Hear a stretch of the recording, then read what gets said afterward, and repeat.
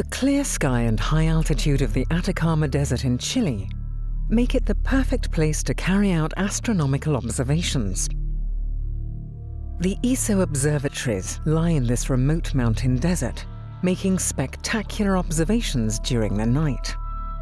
But on the 2nd of July 2019, one of these observatories, the La Silla Observatory, will be enveloped in darkness during the day. A total solar eclipse will occur.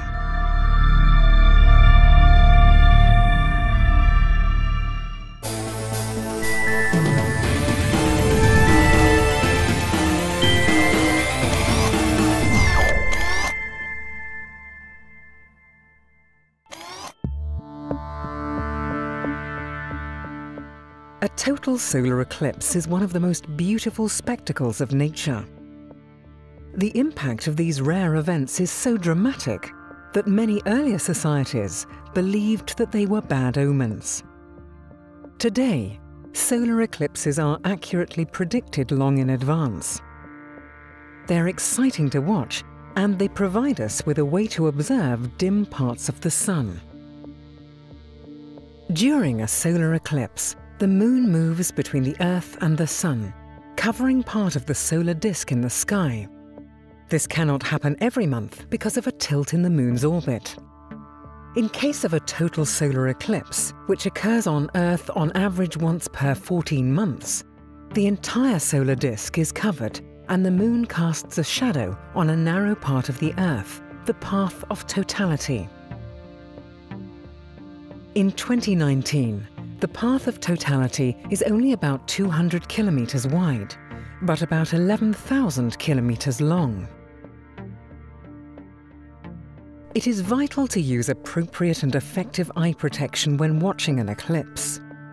As the eclipse progresses, when over 95% of the sun is blocked by the moon, the landscape starts to darken and grow silent. In the sky, bright planets and even stars, otherwise swamped by sunshine, pop out from the dark background.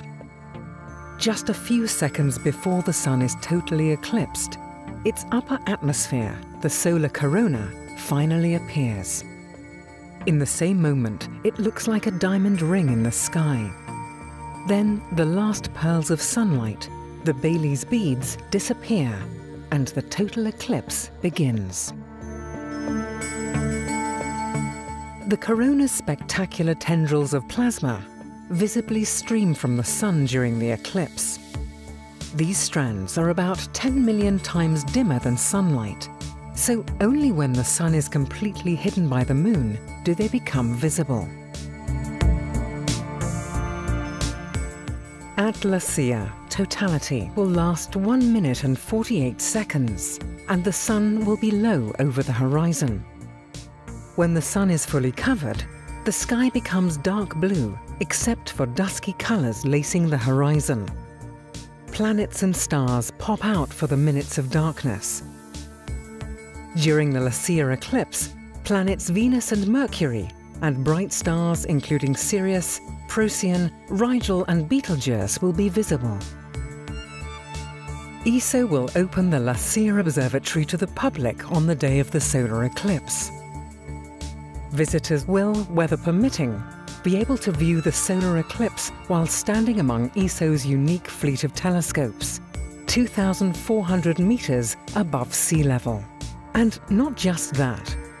During all the day of the eclipse, public visitors and school groups will be able to tour the La Silla telescopes and attend talks and workshops.